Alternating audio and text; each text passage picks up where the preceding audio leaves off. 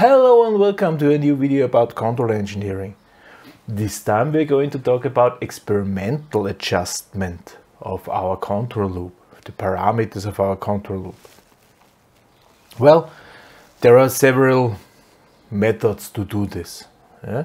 One method was designed by the two American control engineers, John Ziegler was one of them, and the other one was Nathaniel Nichols. Ziegler-Nichols. Ziegler-Nichols is the method, and about Ziegler-Nichols tuning we are going to talk now. The idea behind was that a crucial thing to stability is simply the gain factor. So the idea of Ziegler-Nichols was, find out the critical gain factor for your system. So they decided, we're just going to use a P controller. And no I part, no D part, nothing, just the P controller and adjust the gain there. Go up, go up, go up, go up. So the result maybe looks like that.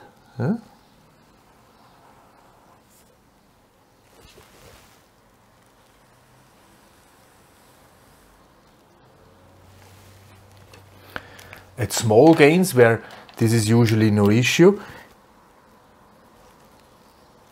at some point in time we change, and then it looks like that.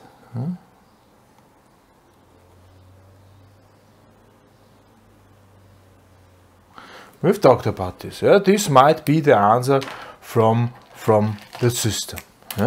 So we have here a starting point, we have here a stationary end value and so on. We talked about that. If you see something like this, the gain is too small. Okay, here's the time, and here we have the controlled variable x from t, always, regardless of the color I'm using now. And at some point in time you have reached a critical value, where this thing will go up.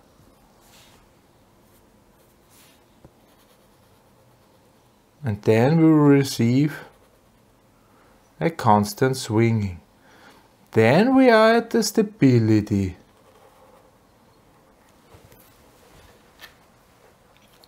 This is the stability border. Then we have reached the critical gain factor. So we just use the P controller here.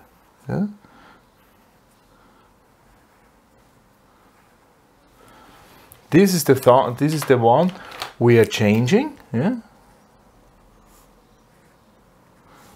It's KR, the proportional factor. So this is just a P controller. Once you have gained the P controller, this is K smaller than critical, K critical, and the red one, K equals K critical. And if you're even going above, this will simply go further. The swinging will get more.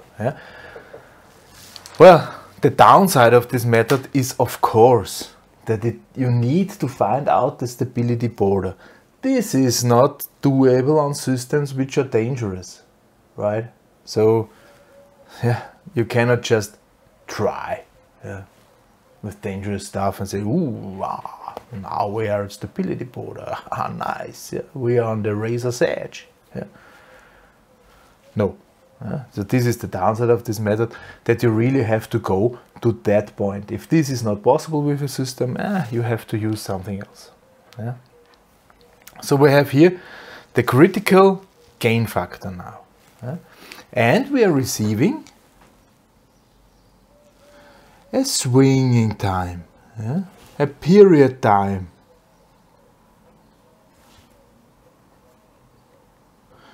A critical period time of the stable swinging. And out of these two parameters, Ziegler and Nichols developed a set of parameters for the adjustment of the PID, of a PID or POPI controller. Different set of parameters. Yeah? So if we are using a plain P controller,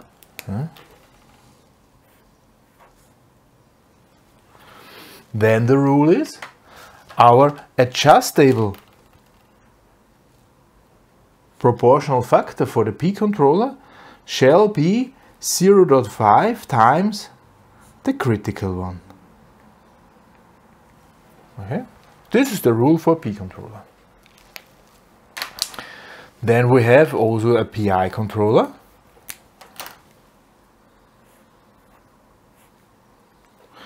The rule of the PI controller, well, the P part, yeah, KR,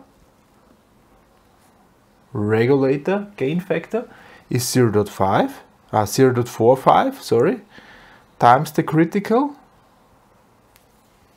gain factor. And then we need the integration time, the reset time, Tn, and this shall be 0.85 times this critical time here. Okay. This is the rule for a PI controller. And finally, we also have the rule for a PID controller.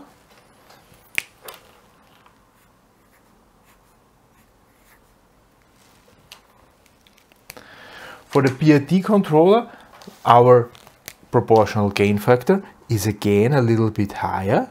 Yeah? This shall be 0.6 times K critical. Yeah? Then our integration time is 0.5. This is a little bit smaller. Yeah? So also more aggressive, the critical. Why can we be more aggressive? Because we have the stabilizing effects of a D element. Yeah? And the D element, the lead time, the derivation time of this D element shall be 0.12 times this critical time. These are the rules. And of course, it strongly depends on the system. This is the disadvantage of well, the system has some influence on those parameters. Yeah? The question is how